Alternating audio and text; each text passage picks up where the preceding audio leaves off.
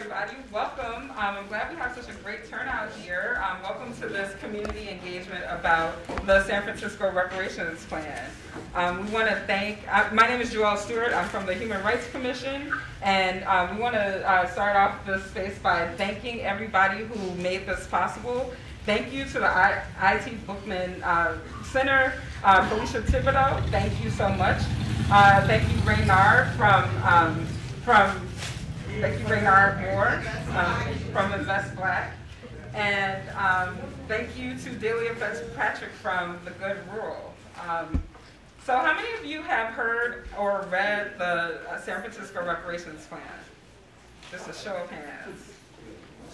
Some of it. That's 400 pages. It's a very long document, I know. Yeah, it's very long. So that's why we're having these engagements. That's why we're doing these things in community to help everybody, you know, get a sense of what we're, what the plan is and what the recommendations are, because it is so long.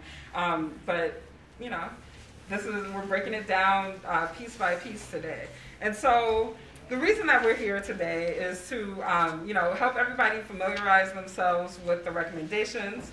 And we want to really hear what the community wants, and we will go through an exercise where you all prioritize what you want to see in the recommendations.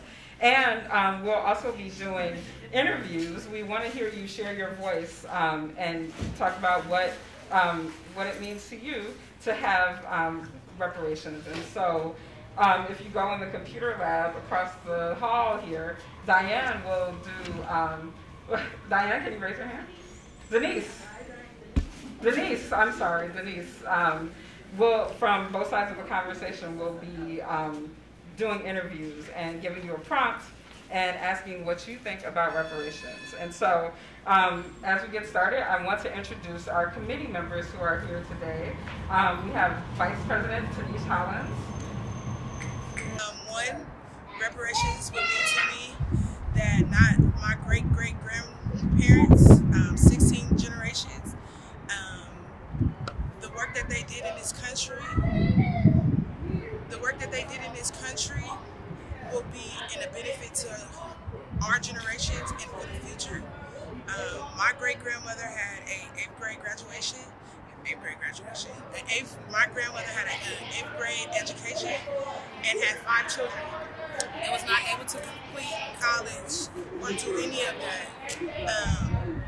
And not only that, her grandfather was a cotton picker.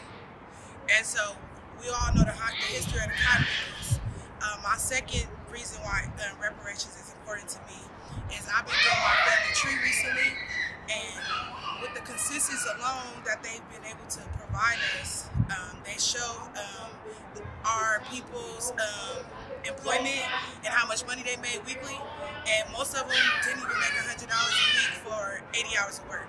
And that's documented on multiple papers, and it's time for it to be acknowledged. My third reason why reparations and why it's important to us is because our story needs to be told. Our story needs to be told for our children to know who they are and who they are meant to be. Living in abundance is our birthright. They need to know that as they grow up in school, as they go to school, as they go home, as they watch TV, they need to know that. And